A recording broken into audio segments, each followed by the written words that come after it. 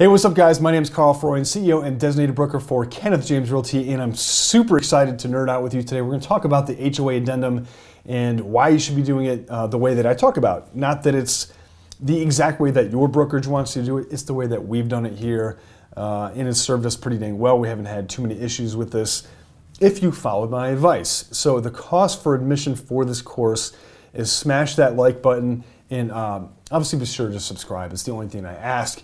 And I'll give you some very, very valuable information, not only in this tutorial, but in the many tutorials to come. And so hopefully I can add a lot of value to you and your business. We'll talk about lead gen and this kind of stuff. So anyways, getting right into it.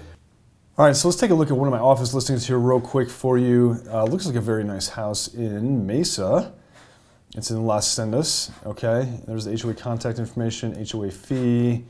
Look and see if there's any other fee. Looks like there is a transfer fee here, $375. Just kind of cruising through here, see what I'm looking at. Okay, so now I'm going to get into the actual HOA addendum. I'm going to go ahead and copy and paste this just very, very quickly.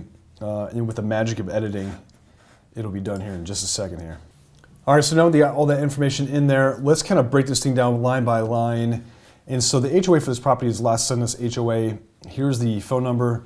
Guys, on this one, there's no management company. I happen to know that it's self-managed. I think it's like trailhead.org or something like that is the website on that.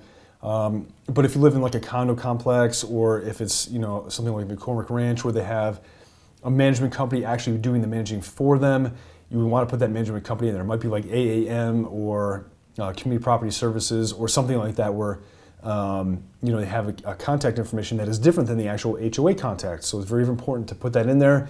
Here's what I would do, because this is where a lot of people get tripped up. I would actually call the HOA and I would verify with an email all of the fees and transfer fees and capital improvement fees that are in there. That is where most of the issues come up with the HOA addendum. It's a relatively simple addendum, but keep in mind, I have had agents in my firm write very large checks because they missed a capital improvement fee, which can be big. We've seen those things be $4,000 or even more than that. Or maybe it's an HOA transfer fee that they missed. And a lot of agents, what they do is they go into the MLS and they'll look at another listing that is in that same community, and they'll just randomly scrape that information out. They'll put it in an HOA addendum without verifying it first, and that's where the trouble starts. Even asking your homeowner, your seller, if you're on the selling side, isn't enough. And so if you're representing a buyer, you have to call. If you're representing a seller, you have to call and verify this stuff. Let me go through and say one more thing too. If you're representing a seller, as a seller's agent, you absolutely need to be putting this in the documents section. Let me show you where this is. Go to the documents section. Your HOA addendum should be in here 100% of the time. I don't want to, as a buyer's agent, just rely on what you put into the MLS. If you put the HOA addendum in there, I'm fairly confident that you've done your job as a listing agent to verify those fees. I'm always going to put some kind of verbiage in there, you know, seller to pay any fees that weren't disclosed in the additional terms, because you know, we have had many situations where the seller didn't know or the seller's agent didn't verify and there were additional fees. And then we get down to the day of closing. This happened recently. The day of closing, the escrow company had to call the buyer and the buyer had to bring in a check in order to get that deal closed because there was an undisclosed transfer fee. Whose fault is it? It's probably everybody's fault.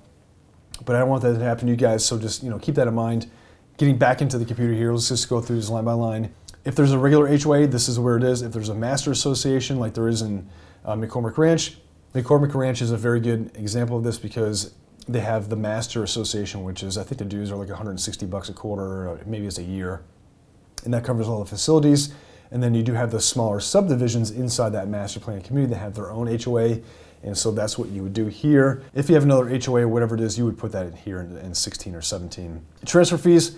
Very self-explanatory. You know, if you've got an HOA transfer fee or a master association transfer fee, capital improvement fee. Here's where it gets a little bit sticky, and a lot of agents they say, well, it's a community enhancement fee or it's something like that. That's still a capital improvement fee, and so let's go through that together. They can be called community reserve, asset preservation, capital reserve, working capital, community enhancement, future improvement fees, or payments. And so, you know, we see some big fees in here. Fortunately for Las Sendas, I don't think there's anything in here. I'm going to put an NA, or actually I'm going to put a 0. And then for Master Association, we put NA in here. Prepaid dues.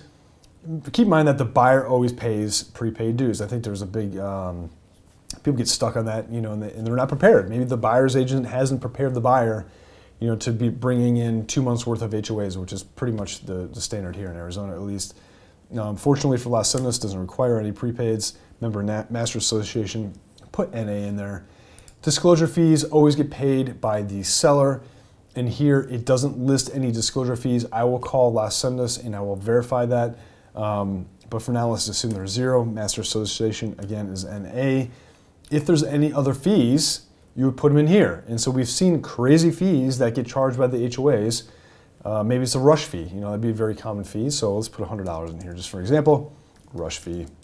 You know, and then who's going to pay that? And so let's look at the next page here. So let me actually step back for 2 seconds. When you're on a listing appointment, as the seller's agent, you should probably be giving your seller this document to sign initially. I always do it with the spuds. So like I'll do the HOA addendum, the spuds, lead-based paint, and stuff like that at the listing appointment and have them at least fill it out as best as they can and sign it. I'll verify all that information. If we need to make adjustments, I can do that later. And so, you know, this is the document up to this point where you want to load that into the MLS under the document section.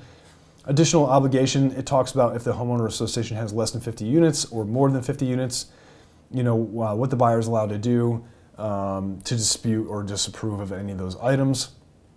And here's the information required by law. Nobody actually reads this stuff. And so you guys, you have to understand, these need to be provided to the buyer every single time. And then page 3 of 3 is really the buyer acknowledgement of the terms and conditions. And this is where the negotiation happens. I see a lot of listing agents go ahead and just, you know, check buyer and buyer. It's not the proper way to do it. You actually want to negotiate this. So as a listing agent, when you upload this document into the MLS, this page 3 should be blank other than the name of your seller, right? So go ahead and put buyer. Let's put Bob in there. Premise address, I don't know why I pre-filled that. That's kind of strange. We'll say 123 Main Street, you know, and then you're just confirming all this stuff. So today's date's May 26th. And here's where the negotiation happens. If I'm on the buyer side, bam, bam, I'm checking seller and seller. If I'm on the other side, I want to at least negotiate that a little bit. Maybe it's you check the other box and you say 50-50. You know, you can do that. You can have, you know, 25-75, 25% by buyer, and then you can have the, you know, the other paid by the seller. And you can always negotiate that. It's a free negotiation. Any other fees, here's where you would actually, you know, say, you know, rush fee to be paid by the seller. You know, you can do something like that. Any additional terms and conditions, this is where I always enter in a little verbiage about, you know, the disclosure from the seller. All right, so I put a term in there. It says, you know, if there are any fees that haven't been disclosed by the seller, those fees are to be paid by the seller if I'm representing the buyer. You know I'm going to stick that right in there.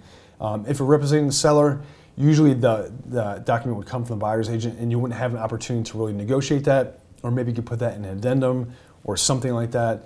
It's a little tricky to negotiate those things. That's why I always at least put the initial HOA disclosure into the document section of the MLS. That makes you look very, very professional.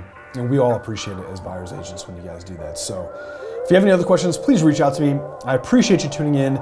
Can't wait to see you on the next one. Enjoy your day. Have a prosperous day. We'll see you then. Take care.